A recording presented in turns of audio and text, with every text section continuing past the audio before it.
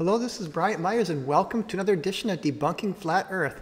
In this exciting episode, I want to share with you a little bit of the details of the launch this morning, and I want to go through the first images that came from Artemis, actually around 11 a.m. this morning, and I spent a lot of time today validating these images in every way I knew how.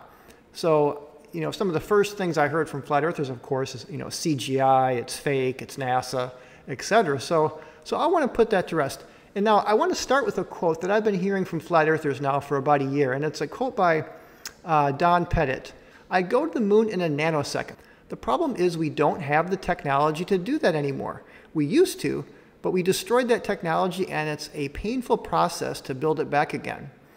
And so, well, guess what, flat earthers? You can't use that quote anymore because we have the technology and it's back again.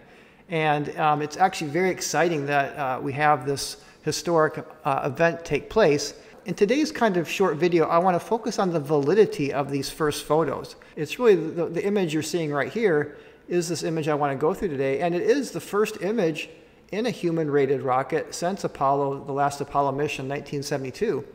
Before we get into looking at the image, I just want to mention that, Artemis, it's the most powerful rocket that NASA's ever produced.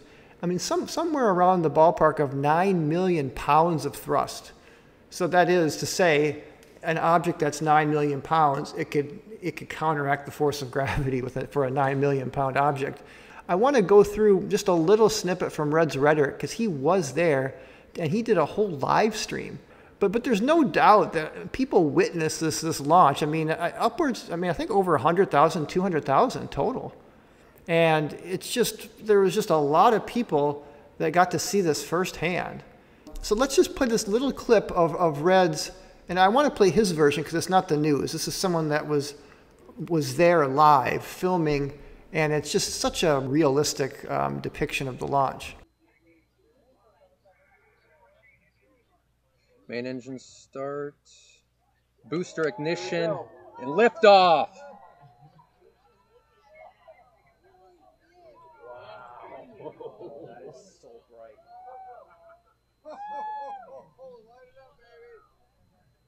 And I just want to play one more clip in case you haven't seen it. Just the first sort of announcement of the first images from space on a human-rated rocket since Apollo. And you're seeing there on your screen our first Earth views. This view of Earth captured from a human-rated spacecraft not seen since 1972 during the final Apollo mission some 50 years ago. The views of our blue marble in the blackness of space now capturing the imagination of a new generation, the Artemis generation. Orion looking back at Earth as it travels toward the moon 57,000 miles away from the place we call home. It's just incredible. I just can't watch that enough. It's just so beautiful. And, for flat earthers to call this fake and CGI, it's just such a slap in the face on, as a human race, how we've developed and how our technology has brought us to this amazing civilization we live in right now. The first thing I want to look at, because I did post a little video short on my YouTube channel earlier today with what you just saw, and of course right away I get CGI, fake, from people commenting. So the first thing that came to mind was, well, let's go to GOES 16 or Himawari. It turns out it was GOES. Himawari was on the other side when this happened. And let's look at what the GOES 16 has the same time that the image was taken. So this image, I did a little digging, and it was taken 9.5 hours after the launch. So around 11:17 this morning Eastern Standard Time, and I go to GOES and I download the closest image to that time. Now, one thing to keep in mind is GOES is a weather satellite, so it's going to be much more clear. But the key thing is to look at the structures, and I spent a lot of time looking at these two images, and there's just a lot of details that you can confirm. This is why I got my big red cursor here today. So you can see over here on the Blue Marble 2022, the new Blue Marble, which just was taken this morning, you can see this little spiraling arm. And if you really spend some time looking at these photos, you'll see that the structure, take away the blurriness, just look at the structure here. It matches perfectly. I mean, and if you really go into all the details in between the cracks and everything, it just all matches perfectly. And again, remember, this is all scaled. You have to rotate it up a little bit. So again, there's just no way that I could get the image rotated because of the way the images are taken. It's a geostationary satellite, so you have to just take what's given to you. So the Artemis was at a different angle, but it's good enough. So another thing you can do is you can go over here, like this little image here, compared to this. And if you really spend some time looking at the overall shape, you'll see that it matches almost perfectly. I mean, it's not going to be perfect because, again, this is not going to be as clear. But the actual, if you can just sort of rotate a little bit and do a little 3D visualization, you'll see that the perspective is such that it would look this way if the whole thing was rotated over a little bit and up.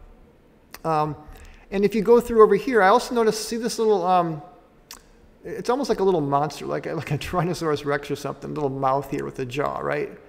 So now again, remember this right over here, you can see the same, look at the same exact pattern. Now it's more filled in here because of the light and the scattering and there's more haze, because GOES is designed to give us the clearest images of the surface of the Earth and cloud cover, so it's going to be much better. But you can see the shape, it's the same shape. If you kind of just play with this, you know, even like the little lines in here, it's all the same. And you can also see, again, it's a little blurry, but you can see that kind of that little hole in the middle here. But I'm going to put a link, and if you really spend some time and go through this, and if you just kind of, you almost have to kind of imagine that these clouds on the GOES are just a little more hazier and filled in. But the overall structure's mass. So this is really good confirmation that the image taken from GOES is matching the image taken from the Artemis. And I did check ISS. Unfortunately, ISS was not on this side of the Earth at the time that this happened, the time this image was taken. So I was hoping for some ISS shots, but it was like an hour later, and they just didn't have good camera angles today. But anyway, it's still really good confirmation, and it's a good starting point. So something else that I did was I took the best resolution image of this Blue Marble 2022, and I put it into photo forensics. So we're going to go through this here a little bit, and I'm going to share in a link below a tutorial video on if you want to do forensically and photo forensics. So I actually have the image loaded in both photo forensics and forensically. So here it is in photo forensics. There's like 4 levels that you want to do to confirm a photo is fake or not. And again, this is no guarantee. It's just a it's just a layer of evidence.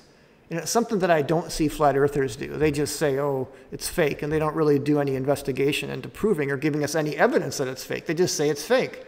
Well, what's your evidence? Show me some proof that it's fake.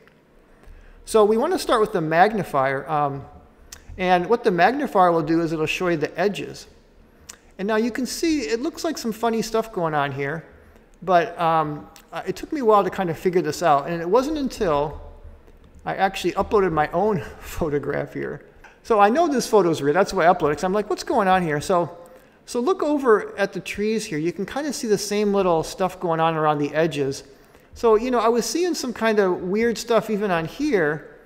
Okay, so now the next thing we can do, so nothing really fishy there because I see the same thing on my own photograph.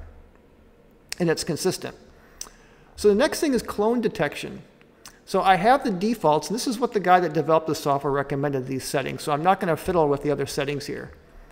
And what this does is it'll show you if there's something copied and pasted. So like, you know, if there were some clouds that were copied and put in another place. Now this is very low resolution, yes, but you know, some of these areas, and I've done this with many different photos, and even real photos are going to light up in different spots because you might have the same color in a couple different places. But when you have something that's truly fake, you're going to get these purple lines like really heavy in that area. Like if this was somehow copied over here, it would be just purple lines across very obviously. So definitely nothing fishy here. And again, we can go into clone detection on my image. Okay, so yeah, you can see a couple little purple dots here. So, you know, even in real images, you're going to see these things light up a little bit. So the next thing is the error level analysis. And what they recommend is starting all the way to 100%, so you're not going to really see anything, and you slowly move it over. If this is a fake, typically what happens is a certain part will light up before another. And if it's not a fake, typically they all come in focused together here. Let's see. And I did this several times, and there was no indications of it being a fake. No indications of one part of the image looking different than the other. And even on photo forensics here, there was nothing out of the ordinary in their diagnostic tools. So nothing fishy with error. And this is important because if it's a fake image, what you're going to see is like if this was fake here, this would be brighter or a different pattern than this. And in these tutorials, I'm going to put links below. They give you examples of fake images. So again, don't take my word for it. Check this out on your own. Another thing, a noise level analysis is kind of a similar thing. And again, no red flags. If you follow the tutorials, everything is very consistent here. So absolutely no red flags. So again, this is a pretty good piece of evidence that there's nothing fishy going on here, that this is actually a real photo. And with photo forensics here, they did have this hidden pixel option.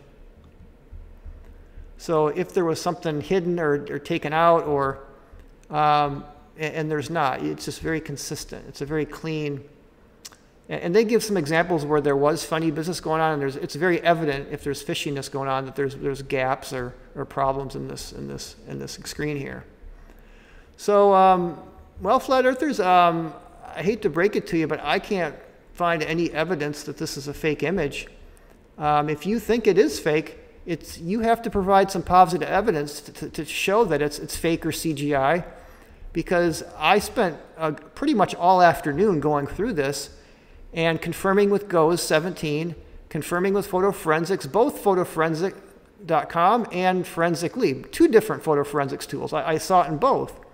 So thanks for watching. I hope you enjoyed this video. Please do like this video and leave some comments. I would like to hear your feedback if there's any other ways that you guys know of to validate these images, or flat earthers, if you have some evidence to show these are fake, I would love to see your evidence. And make sure to subscribe to my channel too, because I do have many more coming, including that next video on rocket science.